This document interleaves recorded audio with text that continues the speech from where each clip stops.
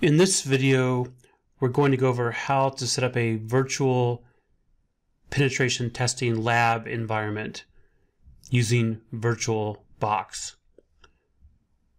VirtualBox is free and open source.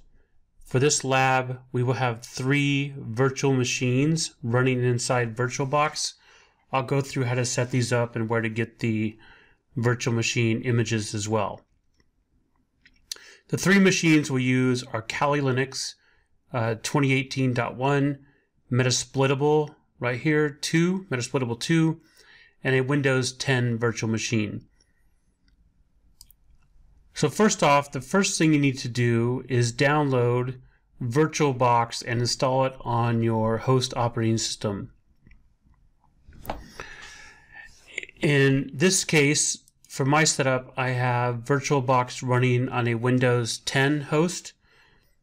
So I downloaded the Windows host right here. Once you've installed that, you can download the virtual machines we will run inside VirtualBox. The first one I downloaded and installed was Kali Linux, which is our attacker platform. If you go to kali.org and downloads here, you can scroll down, and what's cool about Kali is it has virtual machines right here for VirtualBox already available. What this means is you do not have to install the virtual machine, you simply have to import it into VirtualBox.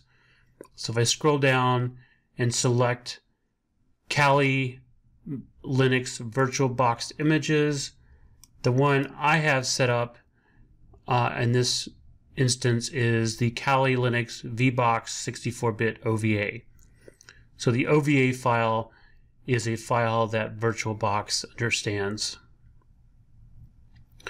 The other virtual machine that we have set up is Metasploitable 2.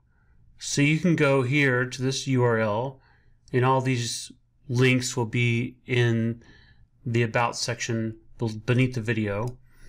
And you can download Metasploitable 2, the zip file right here, but the zip file only contains the VMware version for Metasploitable 2.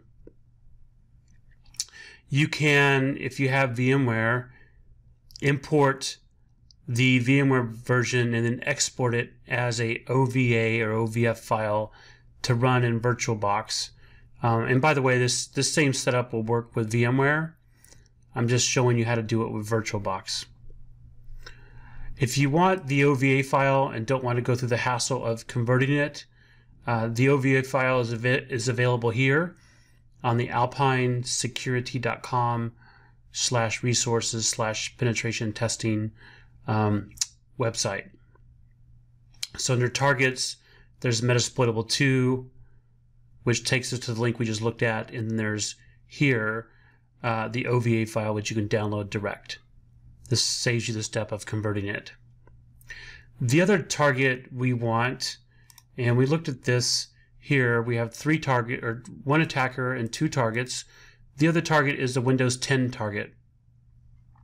With Microsoft, on this link here under developer.microsoft.com/English or en-us/microsoft-edge/tools/VMs, this URL, you can download a virtual machine of various operating systems, Windows 7, Windows 8.1, and Windows 10, and you can use that for 90 days.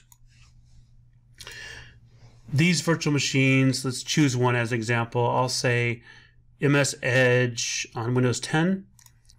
You can select the platform, and it will automatically download or the appropriate formatted virtual machine for your platform you choose here. So this works with VirtualBox, Vagrant, VMware, and Parallels. Select VirtualBox as a zip file, but this will have a OVF file you can import into VirtualBox. So we've got VirtualBox, our virtualization platform, Kali Linux, Metasploitable 2, and a Windows target A couple things you have to do when you download all those. You have to import them as an appliance into VirtualBox Manager. And once you import them, there's a couple tricks. Kali Linux tends to have a problem with the USB device. So once you import it, if you have a problem starting it up, you can go to Settings, USB, and change it to use USB 1.1. That should fix the USB problem with Kali. With Metasploitable 2, this one seems to import okay. Windows 10, if you do not specifically change the settings here under Basic, the type of operating system and the version, 64-bit, you will get an error when you try to start up the Windows 10 virtual machine. VirtualBox does not do a very good job automatically figuring out the type of the system or the version of the system, so you're better off selecting it yourself. Also, when you first start VirtualBox, you can start your targets. They will not be able to talk to each other because by default they're set up for NAT, but they're NATed only to speak through the host. So what you need to do in VirtualBox Manager is go here to File, Preferences. Under Network, you need to set up a Nat Network. By default, you'll see nothing here. So what I did is chose the plus button here. I chose a new Nat Network, and then I clicked on this Settings button over here, the little gear icon. I simply named mine Pentest Lab, and I changed the default network IP range to be 10.1.1.0/24. So I'll remove this test one here, and then I'll show you the settings for the one I just set up. There it is right there. And now, once you have this set up globally in VirtualBox, you have to configure each virtual machine to use that network. So I'll click on the Kali virtual machine. I've already done this, but I'll just walk you through it. Then you click on Settings, on Network, and by default, this will just say NAT. So if it says NAT, your virtual machine will be able to talk to the internet, but they won't be able to talk to other virtual machines. So we need to change it to Nat Network and then specify the Nat Network. In this case, we only have one. So I said Pentest Lab on that one. Under Metasploitable 2, same process. Also, when you import Metasploitable 2, you may have more than one adapter enabled. You can disable all the adapters except one. Again, change it from NAT to Nat Network, Pentest Lab, same thing with the Windows machine. Under the Settings and Network and NAT. Once all three of those are set up, your virtual machines to test this should be able to talk to each other. So let's do a quick test, and let's make sure they got an IP address on the range we configured. Just to review, the IP range I configured for Pentest Lab was 10.1.1.0, and it's set up for DHCP. So each of the virtual machines, when started, should get a 10.1.1.something address from the VirtualBox DHCP server. And what's also good about this setup is it prevents the machines from being directly exposed. It prevents these three virtual machines from being directly exposed to the internet. They're hidden behind your host operating system, and they can only really talk to each other directly. Other than that, they have to go through the host to get to something on the internet. So let's do a quick test here. So I'm going to minimize this. I'm going to bring up the Kali virtual machine in VirtualBox, which I have already started, and the Metasploitable 2 virtual machine. So let's just verify we have connectivity between the two. And we received an IP address. So here's the Kali virtual machine. If you haven't logged on to Kali before, you can log on as root as the username and tour or root backwards as the password. I'm going to open up a command prompt here, or terminal window. I'll type ifconfig.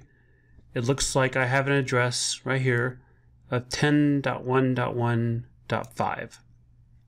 So this is on the subnet we configured for DHCP within VirtualBox. Let's check Metasploitable 2. The logon for Metasploitable 2, as it tells you, is msfadmin and msfadmin.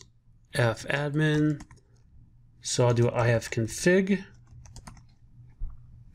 10.1.1.4, and let's make sure, I'll go back to the Kali virtual machine, that we can ping Metasploitable 2. And it looks like we can ping it. Let's also check that we have internet connectivity. So I'm going to ping 8.8.8.8, which is Google's public DNS server, and we have connectivity there as well. So the other machine I haven't started up is the Windows machine, but it's the exact same process. We'll bring it up, we'll log on to it, we'll do an IP config and verify we have connectivity between all of our virtual machines that are part of the Pentest lab. The other cool thing you can do with VirtualBox is take snapshots. So once you get these configured the way you want them configured, you can take a snapshot. As an example, if this Windows 10 machine is the way I want it configured, I can click on Take and name a snapshot, name the snapshot, and then it will save that snapshot of the Windows 10 machine at that point in time. This is very useful if you are making changes and want to be able to revert back to a previous state. So the next video will cover some exploitation with this lab. The purpose of this video is really just to explain how the Pentest lab should be set up with this particular environment, and how to get through a few problems that you might encounter, like the explicitly specifying for this one, the type and version. That was one of the problems you might encounter. For Kali, you might have an issue with the USB, so make sure you select 1.1. For Metasploitable 2, you may have a problem with more than one NIC. So make sure under the network adapters you disable the other NICs. And also remember Metasploitable 2, that if you want the OVA file, you need to go to the alpinesecurity.com resources page. Hopefully you enjoyed this video. If you have any questions, you can comment beneath the video, and we'll do our best to answer. Thank you.